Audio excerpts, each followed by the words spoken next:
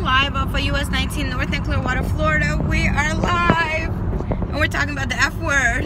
Yeah. Fuck the F word. On my 5th day, not doing it, I decided mornings are very crucial for me.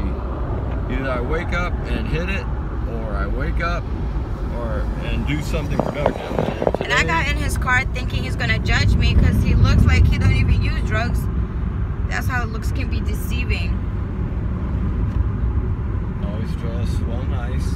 Always dress good. That's my mom told me a couple things. That's in my generation kind of stuff. But he thought he had a early morning weird Lyft Uber ride, but in reality, it's a blessing in disguise and a lesson to me. Yeah, I thought this gentleman has been clean for 5 days. Does he look clean? Just gotta drive right.